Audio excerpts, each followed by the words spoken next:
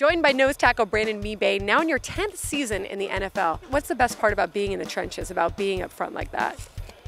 You're gonna for sure get some action. You don't know what action you're gonna get, but you're gonna get something, and it's always live bullets flying. It's always it's a tough business. It's a tough job in the inside.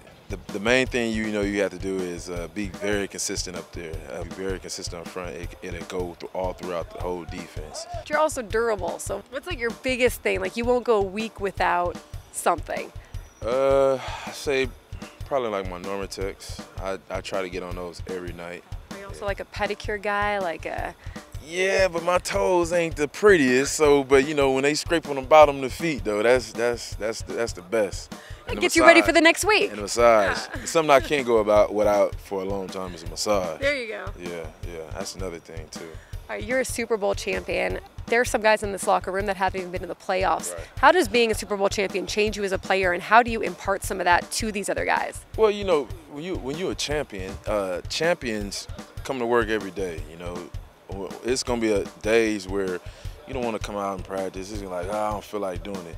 But when you got your brothers around you, man, you like, man, he depending on me, I'm depending on him.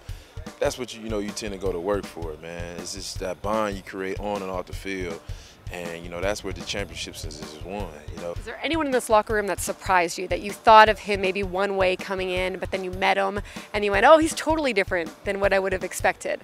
No, not really. I knew like one guy like Phillip. I knew how he was a great quarterback, but I don't think people give him as much credit as he deserves. I think he's top 3 quarterback in the NFL. He's what you want in a quarterback. He's a field general. Yeah. You're a father of 2. How has fatherhood changed you over the years? I think it changed the way I look on things, on life, the way I go about things on and off the field.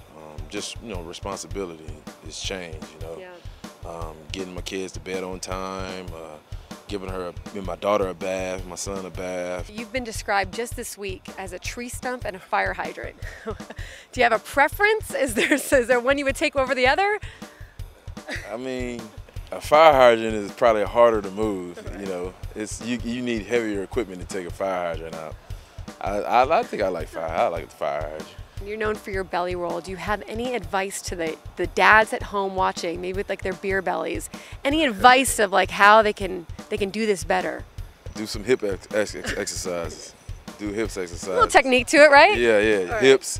Don't do no abs. Cause you do the abs, the stomach gonna go away. Just do hip exercises and you'll be fine. Yeah. Wise words right there. Yeah.